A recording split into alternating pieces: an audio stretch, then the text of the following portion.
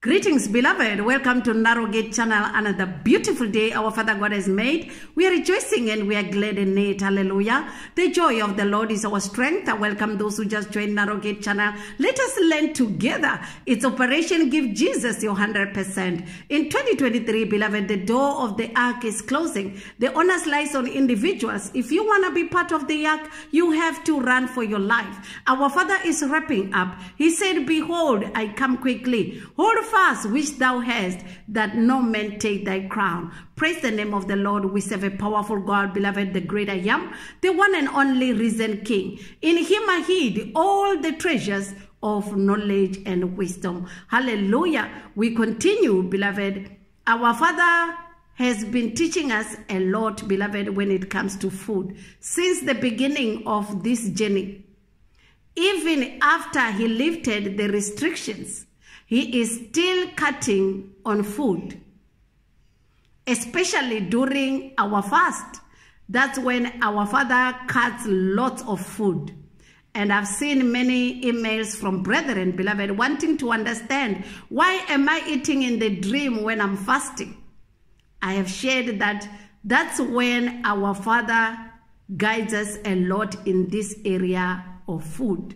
So if you find yourself eating a food item while you are fasting, take note. He is saying no to that food item. Hallelujah. Our Father showed me a vision of how we should handle this situation, beloved, when we visit our family members. What must you do when they give you food? Our Father cares about us and he guides us each and every day. Praise the name of the Lord.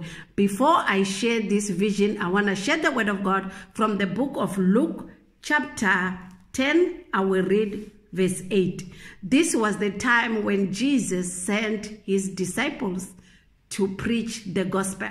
Verse 8, it says, "And into whatsoever city ye enter, and they receive you, eat such things as are set before you."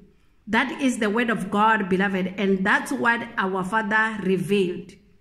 That when you visit your family members and they offer you food, eat what they are giving you. Praise the name of the Lord. I'll give you an example. You go visit your family members and they cooked trotters, because it's exactly what Father showed me in the dream.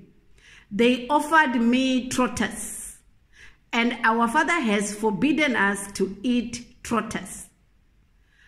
I never ate them even after the relief. So he showed me a vision. They offered me trotters. And I said in my heart, I don't eat trotters. Our Father has forbidden me to eat trotters. However, since I'm a visitor, it's okay. I don't have to stress them with what I eat and what I don't eat. Whatever is placed in front of me, that I will eat. Praise the name of the Lord. So, beloved, our Father does not want us to be a problem when we visit our family members. Whatever they give you, please eat. Praise the name of the Lord. Our Father is not going to hold you accountable. Praise the name of the Lord. Just like he said to the disciples that wherever they go, they must eat. Whichever the city they go, whatever they are given, they must eat. So that's what our Father wants us to do. Praise the name of the Lord. However, it's important that I share the scripture in 1 Corinthians, beloved, of what Paul said. I will read from verse 9. The word of God says, "But take heed lest by any means this liberty of yours become a stumbling block to them that are weak. For if any man see thee which hast knowledge sit at meat in the idol's temple, shall not the conscience of him which is weak be emboldened to eat those things which are offered to idols? And through thy knowledge shall the weak brother perish, for whom Christ died? But when ye sin so against the brethren, and wound their weak conscience, ye sin against Christ. Wherefore, if meat make my brother to offend, I will eat no flesh while the world standeth, lest I make my brother to offend. That's the powerful word of God, beloved. Paul is guiding us as well on what to do when you are faced with this situation. You might attend a family gathering or a function, and you know very well that in that function they slaughtered an animal and offer the animal to the ancestors. It happens a lot in the African community. So what do you do as a child of God? Yes, we have the liberty, but he is telling us to apply wisdom as well. When you know you are surrounded by non-believers who are aware that the meat that you are eating has been offered to idols, and you go and eat, that is not being wise. Praise the name of the Lord. So the best is to stay away. So when you visit your family members and they happen to do some rituals and you are aware of it, the best is not to eat.